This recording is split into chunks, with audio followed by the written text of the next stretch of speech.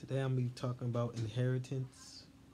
The lesson will be covered by Gregory Mendel, dominance and recessive genotype and phenotype. So basically, how do you, if you have brown eyes and your wife have brown eyes, is it a chance that your offspring will have brown eyes?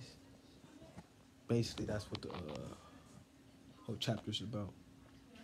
Basically, for this lab, I'll begin with Gregory Mendel early research of inheritance, the passing of traits from one generation to the next.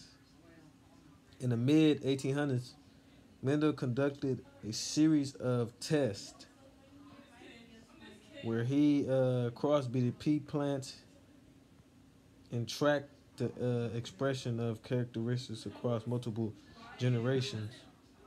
Some of the traits he studied were the flower color, stem length, and pea color.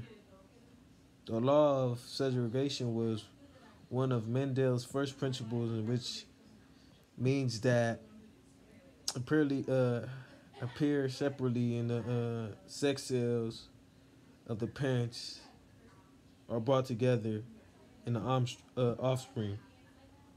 The second principle of law was independence. Mendel noticed that the genes for different traits are passed on independently of one another. So basically, I have a dimple. I have dimples. For example, I wanted to see what are the chances of my offspring having dimples like me. Having dimples would be a dominant phenotype. So my genotype will be, my phenotype will be DD. If you look at the square, pennant square, my girl's genotype is DD. Okay. Once the pennant square is filled in, and I'm able to see that there is a 50% chance that my offspring will be a heterozygous and 50% homozygous recessive for the trait.